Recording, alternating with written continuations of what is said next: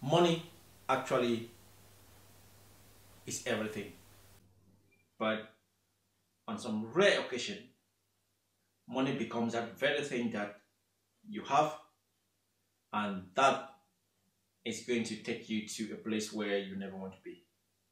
Money sometimes takes you to jail. You might have money, and then you think that because you have money, you can do as you want, you can do as you please, thinking that money is going to give you all the joy, the happiness, money is going to keep you safe, but money can take you to a place where you've never wanted to be. By the way, if you've not subscribed to my channel, now is the time to subscribe. We keep saying this all the time. We keep asking you guys to subscribe. It's free. There's no reason why if you don't have or you have a YouTube channel, you shouldn't subscribe to my channel. Come on. All in one box. Let's open the box. What have we got today? This couple from Nigeria. Wealthy, have all the money in the world, all the luxury, but some things you cannot buy. Just leave your comment on the comment section and tell me what you think. Are a senator in Nigeria's National Assembly. You have held high political office. You had many staff, including domestic staff, maids, chefs and drivers. You own multiple properties around the globe. There is evidence of as many as 40. 40 properties. More than £400,000 went into your bank account over a 6-month period. By contrast, C That's $1 million in a year. Unable to afford a £25 fare to travel from Lagos to Abuja. You each conspired together to bring C to the UK in order to exploit him. You all knew that was unlawful. You, Ike Ekramadu, had been part of the legislature that had introduced the law that made that conduct a criminal offence in Nigeria. Oh. You, Abina Abeta, secured the visa. You did so by telling a lie that C and Sonia were cousins, the same lie that you had told in respect of you and your donor. You also secured a fabricated affidavit testifying to their relationship as cousins, just as you had done for your transplant. You, Ike Ekramadu, also fall within the high culpability bracket. You also played a leading role in the offending, and to a greater extent than Abina Abeta, who was acting through Diwe Ekramadu at your direction. You did so in order to secure a material advantage, namely a human kidney for your daughter. You were involved in a high degree of planning and premeditation. For example, you orchestrated... They were trying to buy a kidney for their daughter. You sought to conceal your link to the payment of a donor reward by instructing a member of your staff to make the payment via a currency trader.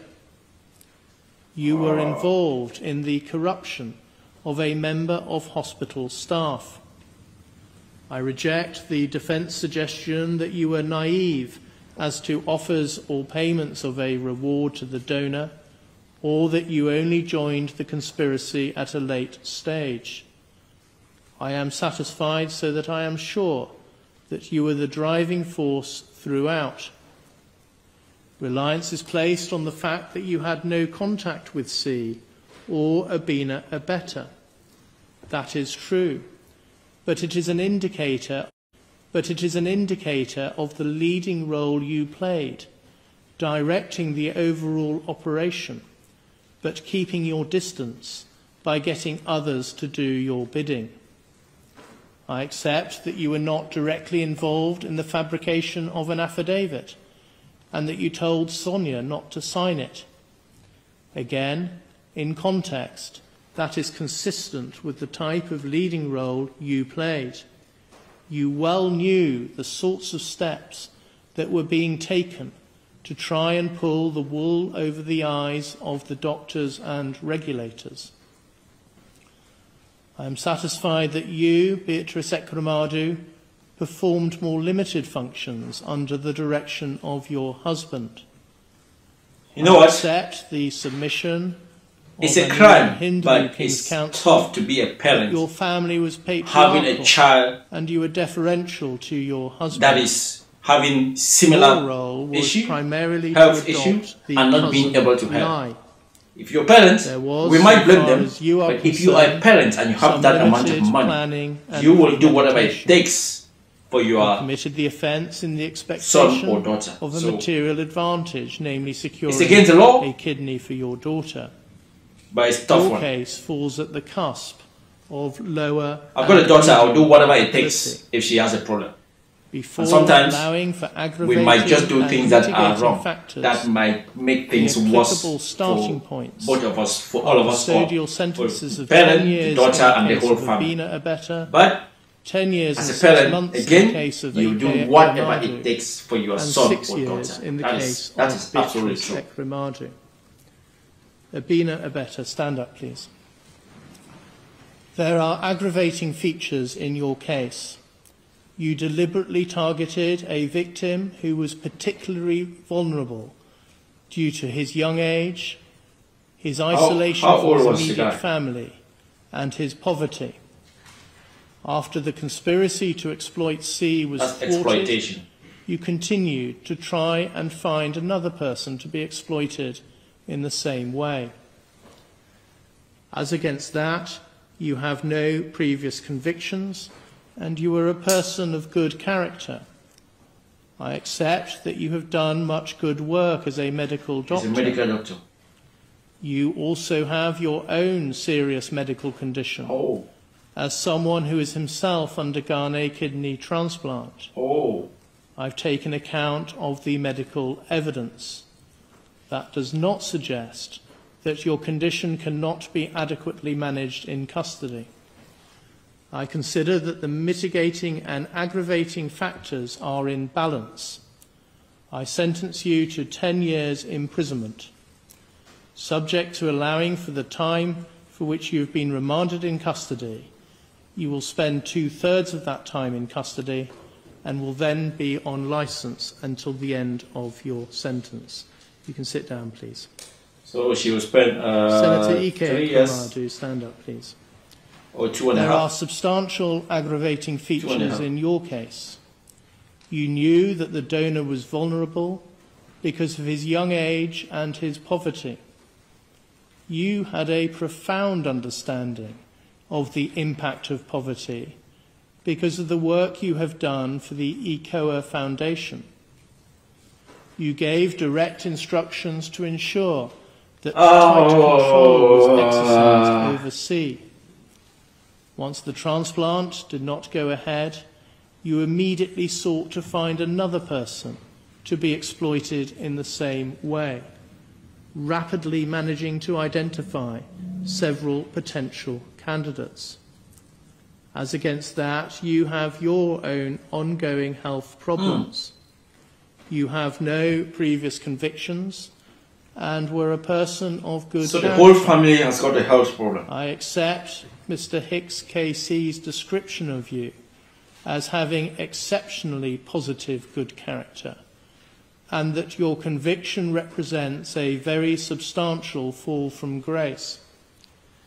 You set up the ECOA Foundation and have funded that organisation, which undertakes a very great deal of valuable charitable work to help those living in poverty in Nigeria. At trial, there was a great deal of character witness testimony, including from Archbishop Emmanuel Chukwuma, the Archbishop for the Diocese of Enugu. I have been provided with a bundle of 51 pages of character statements for the purpose of sentencing. I have read all of them. They include statements from a former president of Nigeria, the current president of the Senate, the Bishop of Enugu, the Attorney General and the Chief Law Officer of Nigeria, and the Speaker of the House of Representatives. That evidence speaks to your role in helping to establish and maintain democracy in Nigeria, and also as an international peacemaker. That was desperation. The evidence also includes moving pleas advanced by some of those who have benefited from your generosity and good works, and also a moving statement from your daughter, Sonia. I take all of that into account. It amounts to substantial mitigation. You were motivated by the despair of your daughter's very serious illness. The weight to be attached to that factor is limited by reason of the fact that as you recognized in your evidence, and our son or daughter has got a kidney a genuinely problem that needs altruistic a transplant, donation, including from a we family will go member, to the ends of the earth, albeit not to get somebody to immediate do her a transplant. Definitely. After taking account of the Might be illegal, and might be wrong. mitigating factors in your case, I impose a sentence of 9 years and 8 months imprisonment.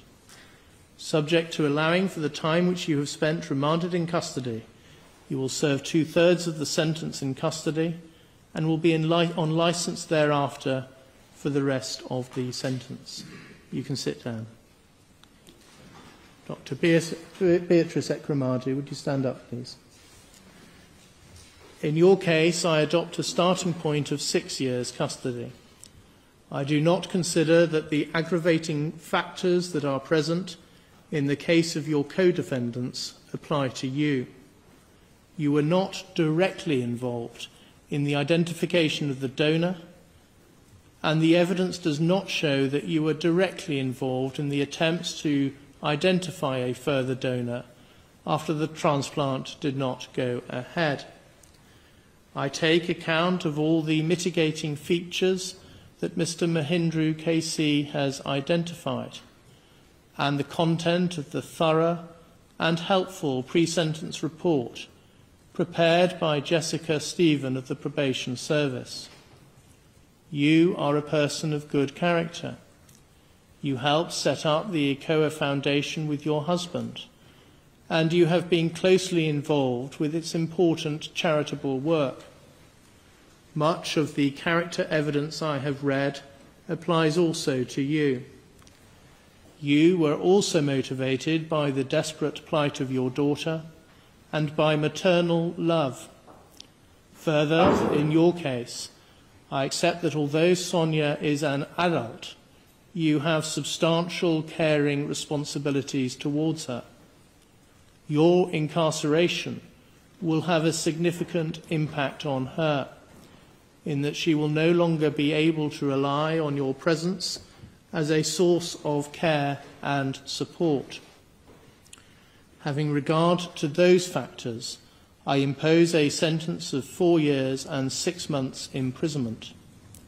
You have spent 234 days on an electronically monitored curfew between 9 p.m. and 7 a.m.